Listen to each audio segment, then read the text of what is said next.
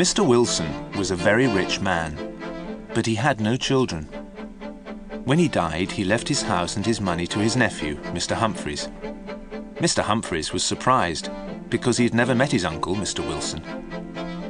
Mr. Humphreys left his job in an office. He went to live in his new house in the country. Mr. Humphreys was shown round the house by Mr. Cooper. Mr. Cooper was the estate manager. His job was to look after the house and gardens. "It's a fine house, Mr. Humphreys," said Cooper. "We all hope you'll be very happy here. The gardens are beautiful. I hope you like gardens, Mr. Humphreys." "Yes, I do," said Humphreys. "Very much." "Mr. Wilson's grandfather started the gardens in 1780, Cooper said. "The old gentleman went to Italy and came back with some strange ideas." Humphreys looked across the garden. "I see there is a Roman temple," he said. "Yes, sir, there is," said Cooper. "Shall we go and look at it?" The two men walked through the beautiful large gardens. There were many paths, with trees and bushes on either side. The Roman temple was on top of a small hill. There was a pile of stone blocks inside the temple. "What are these stone blocks for?" Humphreys asked. "I don't know, sir," said Cooper. "They came out of the maze." "The maze?" said Humphreys. "I didn't know there was a maze in the gardens. Did Mr. Wilson make it?" "No, he didn't, sir," said Cooper. "Mr. Wilson's grandfather planted the trees for the maze. Mr. Wilson never went in there. He didn't let anyone else go in either. 20 years ago, Mr. Wilson gave orders for these stones to be taken out of the maze. Then the gate to the maze was locked. No one has been in there since." Mr. Humphreys looked at the stone blocks. Each one had a letter cut into it. "How interesting," he said. "I want to look at this maze." "It's over there, sir," said Cooper, pointing to a small wood. "There's a wall around it and the gate's locked. I'll go to the house and get the key." Cooper went back to the house. Humphreys walked to the small wood. He found a wall with a gate. The gate was locked with an old padlock. Above the gate was some writing in Latin. "Secretum meum mihi et filius domus mei." "Let me see," Humphreys said. "That means something like, 'My secret is for me and for the sons of my house.' Well, I'm a son of the house. The secret is mine, too." He kicked the old padlock. It broke and fell to the ground. He opened the gate and went into the maze. The picture sequence from the cinema has finished. You can look at it once more if you want. A dark path led into the maze. Inside, paths ran between thick hedges of tall yew trees. It was difficult to walk along the paths. The branches of the trees had grown across the paths. They almost blocked the way. Humphreys was the first person to walk in the maze for 20 years. He walked to the centre of the maze without getting lost. "This is too easy," he said to himself. "A maze is a puzzle. People always get lost in a maze." A stone column stood in the centre of the maze. It was about 4 feet high. On top of the column there was a metal globe. There were drawings and writing on the globe. It was dark and hot in the maze. There was no wind. There was a strange silence. Humphreys noticed that the birds had stopped singing. He turned to go. Then he heard something moving in the maze behind him. He looked around. He was suddenly afraid. He thought that someone was watching him. "Ah, there you are," said Cooper, coming round a corner. "I followed your footprints in the dead leaves. I see you didn't need the key." Humphreys was pleased to see Cooper. He thought he was going to see someone or something else. The two men walked back to the house. "Can you ask the gardeners to clear the paths?" said Humphreys. "Tell me, why did Mr. Wilson close the maze?" "I'm not sure, sir," Cooper replied. "Mr. Wilson didn't like his grandfather, old Mr. Wilson, the one who planted the maze. He burnt all his grandfather's books. Perhaps that is why he closed the maze. "What do you know about old Mr. Wilson?" Humphreys asked. "Not much, sir," said Cooper. "He's been dead for 50 years. No one knows where he's buried. He had an Italian servant. The Italian servant buried his master at night. He was buried somewhere here in the gardens, but the grave has never been found." "How very strange," said Humphreys. Mr. Humphreys went back to the house. A letter was waiting for him. Bentley Manor, the 14th of August, 1880. Dear Mr. Humphreys, you don't know me, but I am your neighbour. I am writing a book on English gardens. May I visit your garden? I am interested in the maze. I asked your uncle many times to let me see the maze, but he never let me see it. I hope you will let me see it. Also, I'd like to have a plan of the maze. I hope this is possible. Your neighbour, Lady Wardrop. Mr. Humphreys immediately replied to Lady Wardrop's letter. He invited her to visit the gardens the next day. He promised to give her a plan of the maze.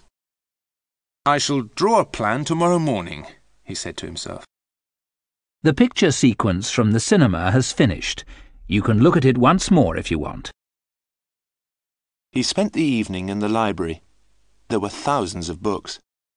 He saw a very thin book on a high shelf. It was called The Secret of the Maze. He took the book to his bedroom. He wanted to read it before he fell asleep. He looked out of the bedroom window. There was a bright moon in the sky. The gardens were beautiful in the moonlight.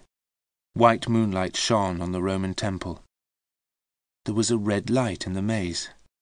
Something was burning. "Of course," Humphreys said to himself, "the gardeners cleared leaves from the paths of the maze this afternoon. They lit a fire to burn all the dead wood and leaves. The fire is still burning." There was one strange thing Mr. Humphreys did not like about the gardens. There was one yew tree, growing alone. It stood halfway between the maze and the house. "I haven't seen that tree before," Humphreys said.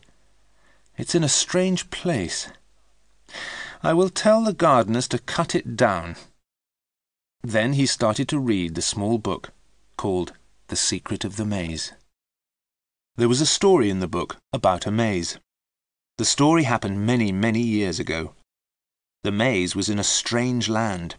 At the centre of the maze there was a red jewel. The jewel was very valuable. Many men tried to find the jewel. Many men went into the maze, but no one ever came out again. One day, a traveller went into the maze. He saw the pathways clearly. The sun was shining. The traveller found the centre of the maze by the end of the day. The red jewel was at the centre of the maze. The jewel was the colour of fire. A voice spoke to the traveller. "You have learned the secret of the maze."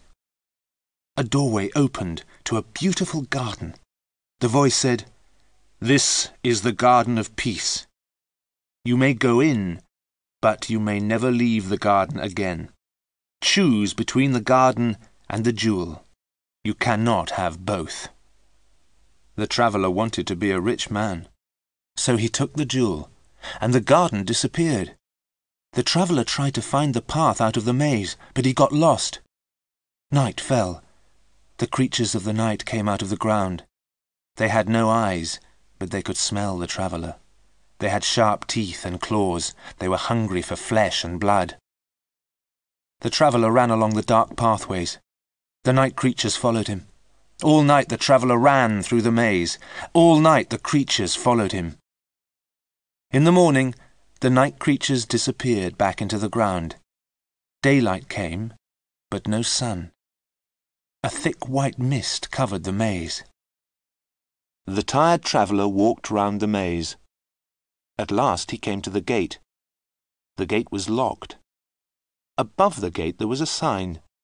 "No man may go out of this gate unless another man comes in." The traveller called through the gate to the people outside. "Come in and let me out. I know the secret of the maze. I have the jewel. Come in here and I will make you rich." But no one came. Humphreys put the book down and fell asleep. He started to dream. He was afraid. He was not in his bed. He was standing inside a gate. He was holding something in his hand. It was hot and red. It shone with a red light. There was a white mist all around him. He was calling out loudly, "Help me! Help me! Open the gate!" A face appeared at the gate. He thought he knew the person's face. The person smiled. He was opening the gate. Humphreys felt happy. "Free," he thought, "free at last!"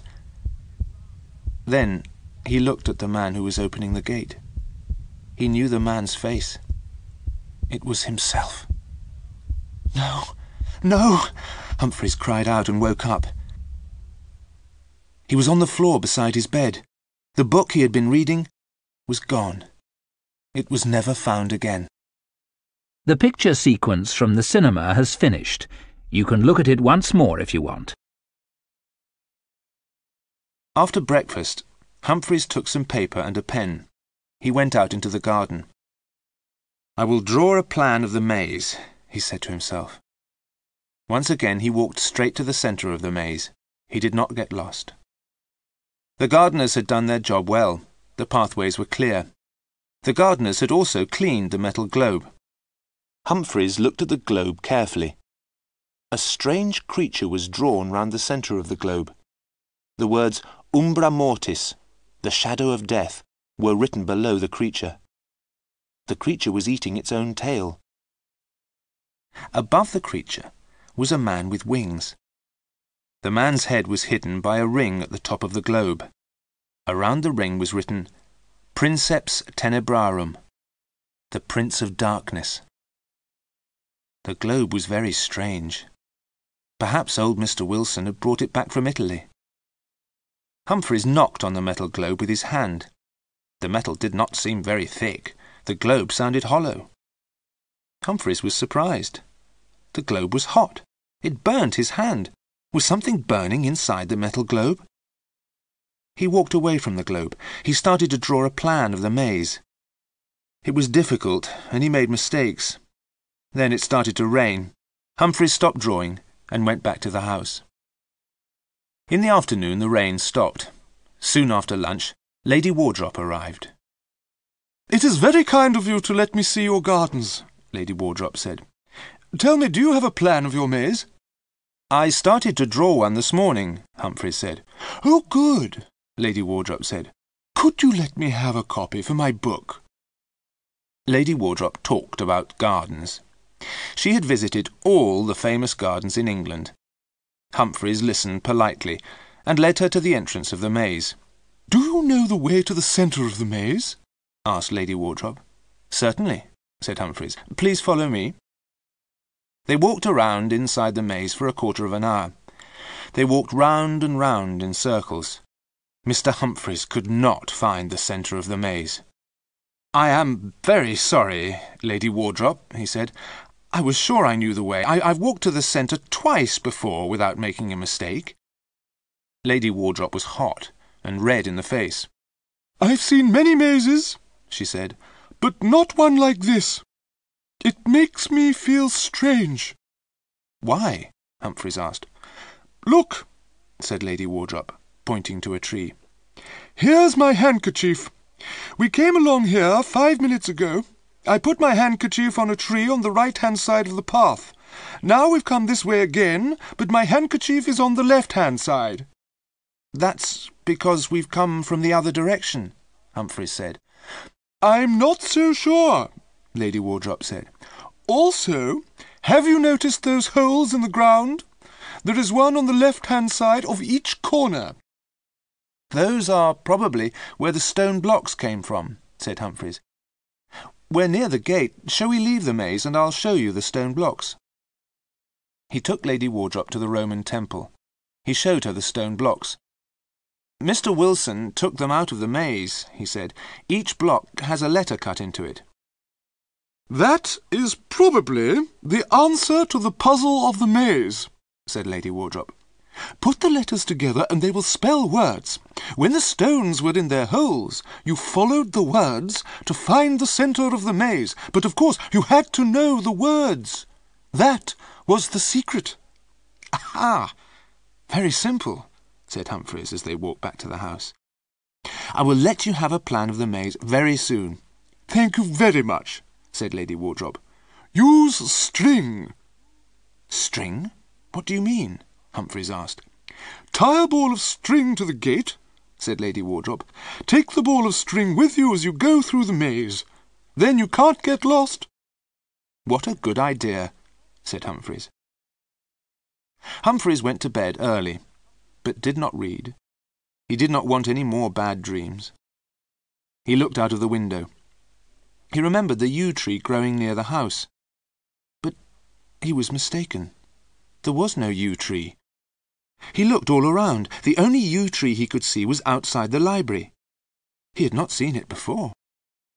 The picture sequence from the cinema has finished. You can look at it once more if you want. The next morning, he took paper and pencils and a ball of string into the gardens. He walked straight to the centre of the maze. How did I get lost yesterday? He asked himself. He tied the ball of string to the metal globe. Then he walked back to the gate carrying the ball of string. The string went from the centre of the maze to the entrance. Now it was easy to draw a plan, but it took him all day. He finished in the late afternoon and went back to the house for tea. There was a note from Lady Wardrop. The 16th of August. Dear Mr. Humphreys, thank you for showing me the maze. You won't forget to give me a plan, will you? Have you looked underneath the stone blocks? Have they got numbers on them? Yours sincerely, Lady Wardrop. Humphreys decided to look at the stone blocks again the next day. The evening was very hot. He opened all the windows. That yew tree outside the library window will have to be cut down, he thought. It shuts out the light, and the branches are growing everywhere. Some of them are coming into the room. He sat down and started to draw the plan of the maze. He worked until nearly midnight. From time to time, he looked at the window. He thought that there was someone outside. He felt someone was waiting to come in. But there was no one there. It was only the yew tree. He drew the last lines of his plan. As he finished, he saw a black mark on the paper in the centre of the plan. He looked at the mark. But it was not a mark on the paper. It was a hole. Humphreys saw the black hole becoming larger and larger. He looked down into the hole. There was something at the bottom of the hole. Something was coming up and up. Humphreys could not move. He looked at the thing that was coming nearer and nearer. It was grey and black. It was a ball with 2 holes for eyes. It came nearer, and Humphreys saw a face. It was a horribly burnt face. The thing reached out 2 black arms to pull Humphreys down into the hole. Humphreys screamed. He threw himself backwards. He tried to get away from the burnt face and arms. He cried out as he hit his head on the wall. Then everything went black. A doctor came to see Mr. Humphreys. Mr. Humphreys needs a long rest, the doctor told Mr. Cooper. He is speaking very strangely. He is talking about some stones in a Roman temple. He wants you to go and look at them. He wants to know if there are numbers on them. Mr. Humphreys wants to know if the letters on the blocks spell words. Also, he wants you to open the metal globe in the centre of the maze, the doctor went on. After that, he wants you to cut down the maze and burn the trees. Lady Wardrop came to the house when she heard of Mr. Humphreys' illness. The gardeners were busy cutting down the maze and burning the yew trees. Cooper came up to her and said, Excuse me, Lady Wardrop, but we've got 2 strange things here. Shall I show them to Mr. Humphreys? Let me see them, said Lady Wardrop. The first thing was a broken metal globe. Inside the globe was the burnt body of a man. "We think it's the body of old Mr. Wilson," said Cooper. "We never found out where he was buried." The second thing which Cooper showed Lady Wardrop was a row of stone blocks. They were outside the Roman temple. "There was a number on the bottom of each block," said Cooper. "I put them in order.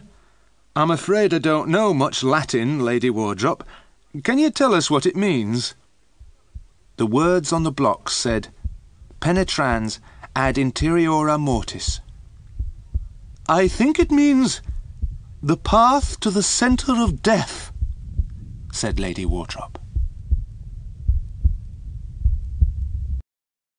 The picture sequence from the cinema has finished.